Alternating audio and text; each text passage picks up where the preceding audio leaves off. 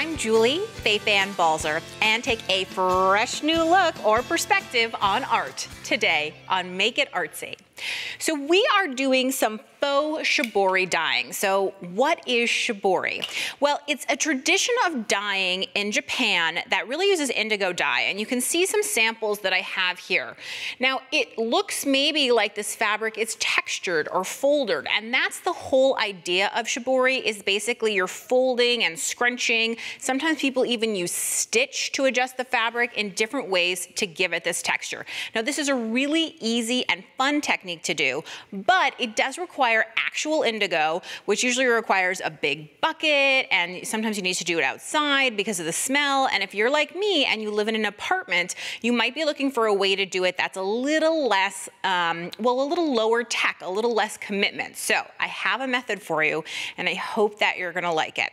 So what you basically need is you just need some plain fabric of some kind. I happen to be using PFD, or prepared for dyeing muslin, which just means that it's more ready to take a dye.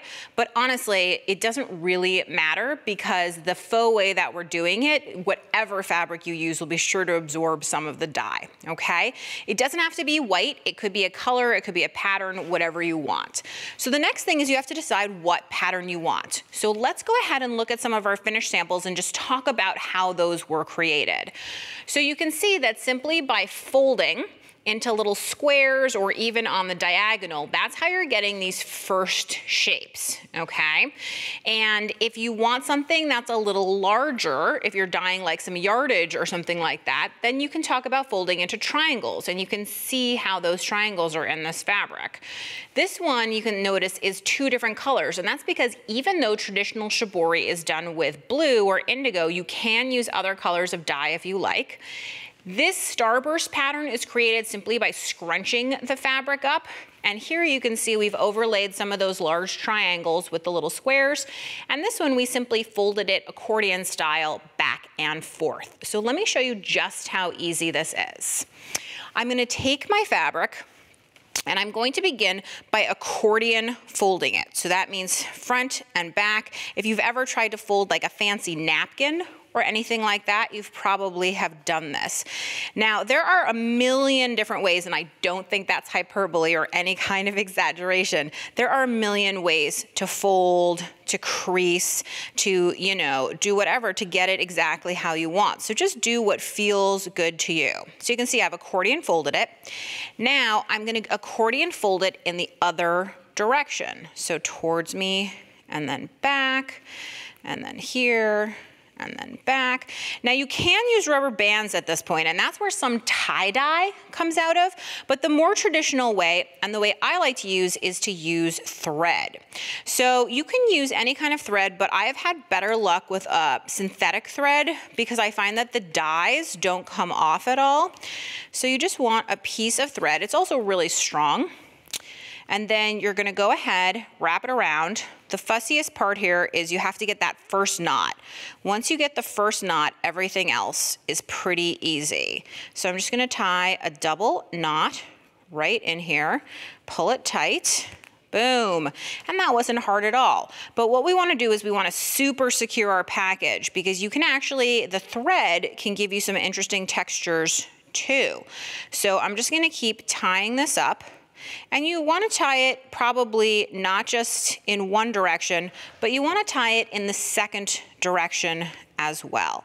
So I'm going to go ahead and grab some thread, wrap it around, and really secure this little packet so it's 100% in there. And don't worry about extra threads hanging off or anything like that. That's not a big deal. Then, oops, I broke my thread. So I'm just gonna go ahead and retie it. This is why I always cut my thread a little bit longer, because I've been known to do that before. So here you go. Once that's secure, you're gonna dunk it in some water. This is just regular water, just because I want the fabric to be able to absorb the dye. You can leave it sitting in there, or you can just dunk it like I just did.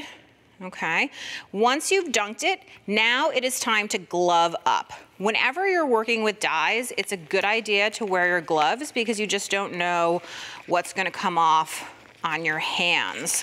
And this can be a little bit of a messy process. Not quite as messy as having to have a giant bucket full of indigo dye, but still a little bit messy. So once you have your gloves on, I am using spray ink that is formulated for fabric. So that's really important. And I have 3 different shades of blue. So you're just gonna spray, and you want to turn your packet all around. I'm going to use all these different colors to give it some nice variety. You can see that one's much lighter. This one has a more turquoisey feel, but I'm trying to get into all those nooks and crannies that are in here, okay? And I want to just absolutely saturate this 100%. I'm mimicking what would happen if you dumped this into a vat of indigo, which is how traditionally it's done. Then I am gonna let that dry overnight to be super safe. Once it is dry, you're gonna have a little pack like this. So then all you have to do is cut off the thread. This is my favorite part because this is the reveal. It's like you get to see what is this little package that you left overnight. Now you can wear gloves for this too, because you can see some of this dye is still coming off on my hands, but I'm going to take it to an iron, which is both going to heat set what has happened and take out all of the folds. But really, really simply, you can see how we have dyed this beautiful pattern in. Now the reason that this is on the diagonal is simply because I accordion folded it on the diagonal instead of straight. You can see that right there. But this is going to go ahead now, and when it flattens out, it'll be absolutely beautiful. Now I have some other ones that are dry too that I wanted to show you. So for instance, this one with the little bunches, again, all I'm going to do is snip out the threads, and we will reveal the starburst pattern that's in here. So I'm going to take just a second to go ahead and get all these little threads out. But I think this is something that you can do with kids or whoever else, because it's fun for them to see the reveal and to have that moment. Now my thread is all cut out, and you can see how those bunches created what you might be used to in some very traditional tie-dye. It has that starburst pattern that's so cool.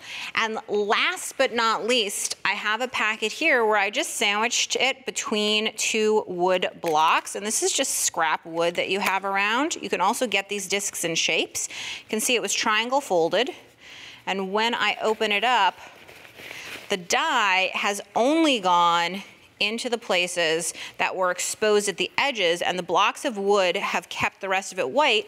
They also had some red dye on them, which in fact transferred into this fabric. So now I have 3 very cool pieces of fabric that were simply made with a little bit of folding, a little bit of spraying, and a little bit of patience. A super easy way to have a new perspective on your old fabric.